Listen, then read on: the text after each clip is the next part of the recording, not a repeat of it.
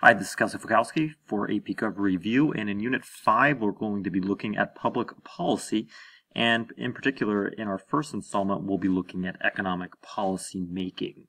So looking first at the policy making process, really the first thing is involved in policy, if you remember that chart from other videos, is recognizing the problem, really setting the agenda. People have to bring it to the government's attention, and that comes in the form of interest groups, court cases. People also in government push their own agenda as well. Sometimes congresspersons may have their own particular issues, so that is important in getting them to become a priority. And then with number two is dealing with formulating that policy. You need enough people within that government to act and come up with a plan of action. Typically, you're going to have several different potential solutions, and you're going to have to evaluate them, especially if they're done at the state level.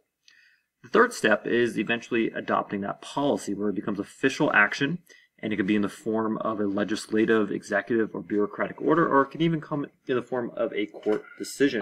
So there are many steps that have to be passed through over time. It can be very complex as well to eventually adopt that policy. Remember, if you're thinking about a bill becoming a law, remember how involved that process really is.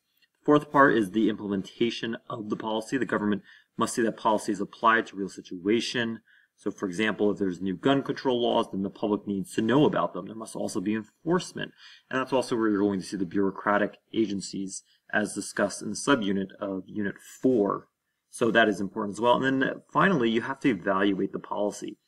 Has more good or harm been done over time with that policy? Inevitably, some will call for some changes and corrections, but again, it's a continuous process where you're going to need to be evaluating that policy, see if it's effective or not, especially if money is going to be being spent on it. So two competing economic views, since we're going to be looking at economic policy in this particular video. Really up until the turn of the 20th century, you had laissez-faire economics, the idea of hands-off, right? That's free capitalism, very, very little government intervention, virtually no regulation. And if you're familiar with the Gilded Age, you'll recall that there was basically unrestrained, unrestricted capitalism. And where you begin to see the tide turn, of course, is under Teddy Roosevelt and Taft, and then eventually Wilson. But really where it takes a major turn is under FDR's New Deal, where you see the government playing a much greater role in managing the economy. And really this philosophy of economics is known as Keynesian economics, which the idea is that the government should really be actively involved. And as a result, we've seen the growth of the government's hand within the economy, and again, for better or worse, depending on what side of the political ideology spectrum that you're on, but that has increased over the years since, again, starting with the New Deal. And that makes the United States very much a mixed economy, as you have some capitalistic elements and you also have some socialistic elements as well. Moving on to the economics, budgeting is, of course, probably the most important decision-making process of the government. If you just look at the budgets over time, it is quite amazing. 1933, a $4 billion budget. Compare that to 2008 with a $2.7 trillion budget, which at that time made up approximately 20% of the gross domestic product, or the GDP. The national debt as of 2007 has been $9 trillion. Of course, that has gone up more than doubled. And you have a deficit, which is the amount overspent in a given year, at about $162 billion. A really good example of, or not really example, but a good predictor rather, of next year's budget is going to be taking last year's budget and then just adding a little bit more, because really the budget has increased for the most part steadily over time. And if you look at the increase in total federal debt by president, you've seen that really since George W. Bush and Obama, they have really significantly increased the total federal debt according to this chart. And again, you have fluctuating deficits. And again, this can be based on a number of different issues going on, whether that being a cut in income tax under W. Bush, or the war in Iraq beginning, or as we saw here with the beginning of President Obama's presidency, with spending in Iraq, Afghanistan, and of course the Economic Recovery Act. This significantly increased the amount of spending. So the president's budget, of course, is going to be proposed. Congress requires the president to submit a budget to them. In the 1970s, Nixon actually reorganized the Bureau of Budget, and today it is known as the Office of Management and Budget. Sometimes you'll hear it as the OMB. And sort of the timeline as to how this happens. In the spring, you have the budget policy being developed. You have budget decisions that are going to be conveyed to agencies and assisting them in preparing their own budgets. By the fall, you have your estimates for the coming fiscal year with projections. And then by the winter, you have the president's budget being determined and submitted. So you see that this really is in the process of approximately about a good year. So there's a good amount of time, effort, and energy that goes into this. Now, but the budget, it's a document that announces first how much the government will collect in taxes, and of course these are estimates, how much the government will spend in revenues, and then lastly, how expenditures will be allocated amongst various programs and agencies. So that's really what the budget is going to do. Under the Congressional Budget Act of 1974, it lays out these procedures. I don't think you're going to really need to know these procedures in depth, all 7 particular steps, but just as an FYI, should you get something on this subject matter. Again, it begins with the president submitting the budget. You have committees that are going to analyze the budget. You have resolutions that propose budget ceilings, meaning how high the amount of spending that can go for a particular budget. Members are informed whether or not spending proposals conform to budget resolutions, and then you have your committee process allowing them to proceed or not proceed, and then it sends it to the president for signature. Again, it is difficult to really enact a lot of big changes in government because a lot of government spending comes down to entitlements. For example, Medicare, Medicaid, Social Security, those are the big 3. A lot of money is spent there. And then the big loophole is Congress is not required to tighten the government's financial belt. Unlike states, states have to pass a budget. Most states do have a particular law on the books that requires them to set a budget and not exceed that budget. With the federal government, they can go well beyond that because they have more means to tax. They have really no limits there. So that's been a major loophole.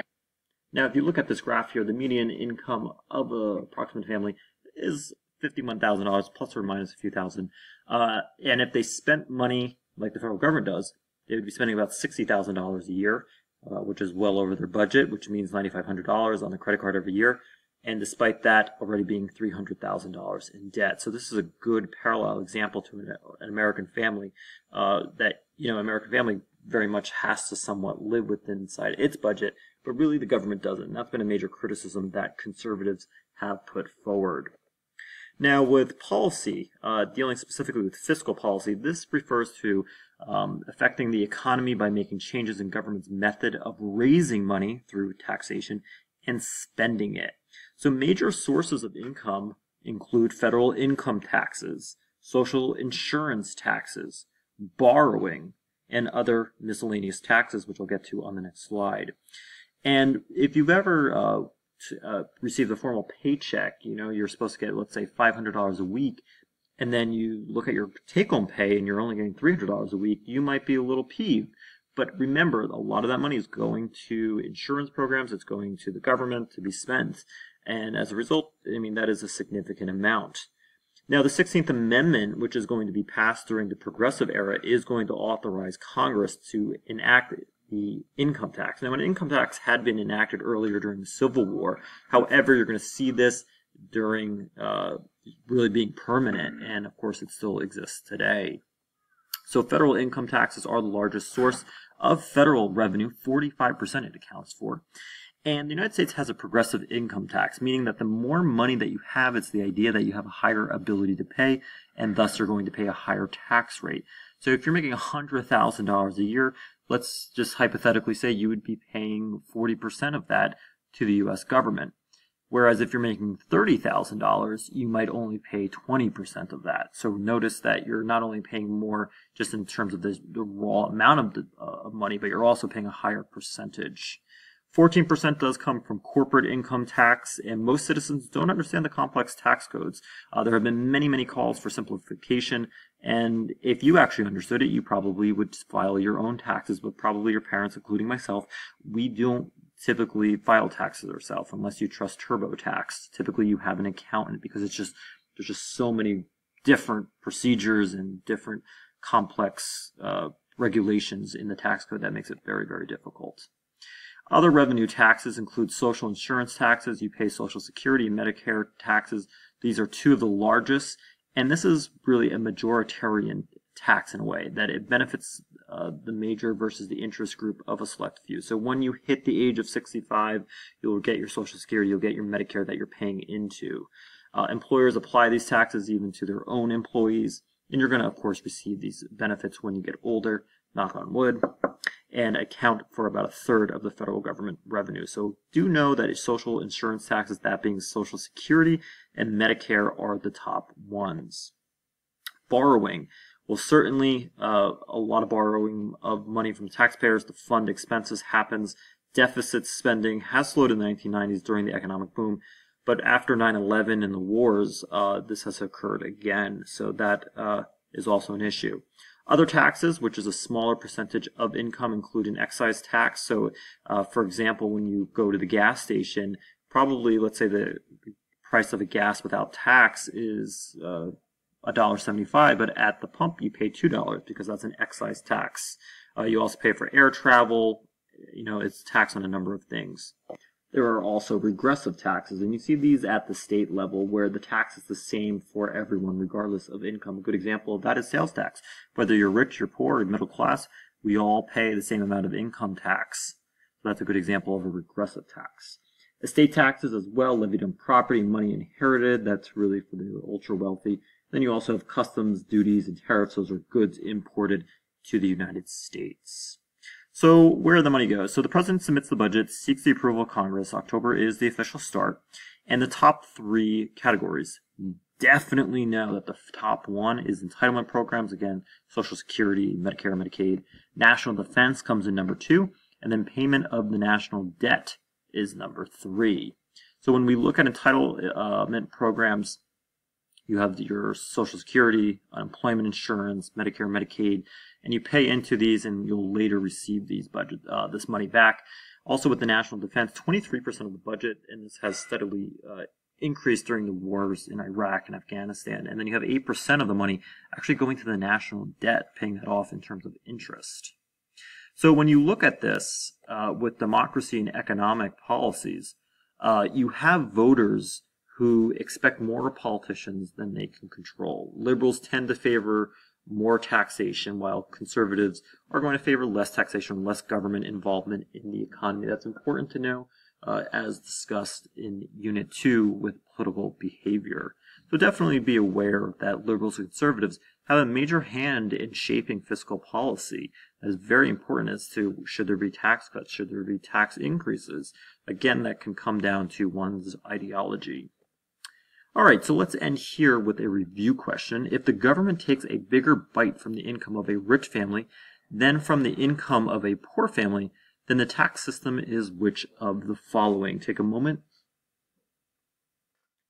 And if you said choice A, progressive, you would indeed be correct.